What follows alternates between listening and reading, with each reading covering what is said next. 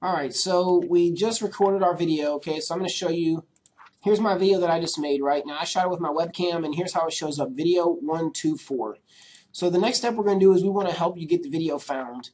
So the first thing I like to do is actually change the name of the video. So I'm still, remember that phrase I'm going for, in my case is cloisters, condos in Arlington, TX, okay? So I'm going to actually change the name of my video file to that before I ever upload it. So now what I'll do is I'll come over to YouTube, I'm going to click upload, and I'm going to actually bring in that video that I just made here. So Cloisters Condos. Okay, so here's what you got, right? So what I'm going to do is we want to make sure that we get that keyword phrase in all the right spots. So we already named the video that, which is why it pulled up like this, and I already put it in the title. Now in your title, you have 60 characters, okay? You don't want to go over 60 characters. So right now, let's see.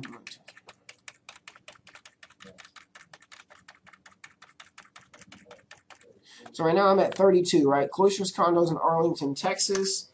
So maybe I could add something else here, right? I could add condos for sale in Arlington, something like that, right? If I wanted to, put something else on the backside.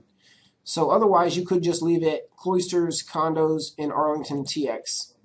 Okay, now in the description, we want to make sure that we also get that in the description, right? Now, step one is we want to put our link to our website here.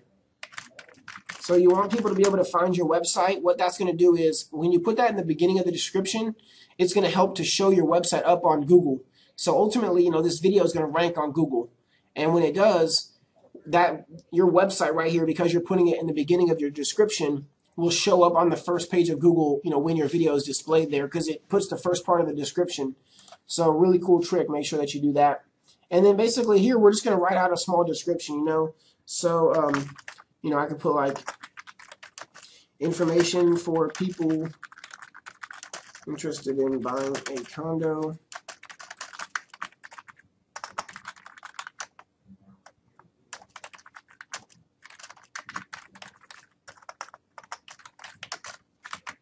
Now, I'm just going to leave it at that right now, but you do want to make your description a little bit longer.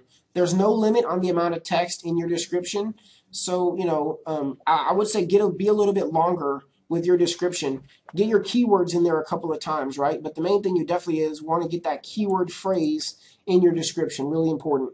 So now in your tags, okay, this is also like kind of the hidden side of YouTube, right? You're telling YouTube what other videos to associate with this video. So here again, we want to put like all the keywords, okay? So Cloisters, Condos, Arlington, TX. I would even put it together, right? Cloisters, Condos, Arlington, Texas. Okay, so that's pretty good, right? So again, you could get a little bit more in depth with it. Maybe you go into real estate, your broker name, your name, more stuff, right? Like I've got my name on there already, but you could go into a couple of more things. But primarily, I just want to make sure that it does rank for the cloisters. Now, you do want to make sure that you don't go in here and put a bunch of random tags in here just because you want to try to rank for that. If the video doesn't have anything to do with it, then don't put it in the tag. You need to keep it pretty specific. If you want to rank for some other phrase, then make a video for that phrase. Don't try to force yourself to rank for this video here. Okay, so you always have three choices here on privacy settings. You can go public, unlisted, and private. What's the difference? On public, anybody can see the video. It's searchable. It shows up in Google searches, all that kind of stuff, right?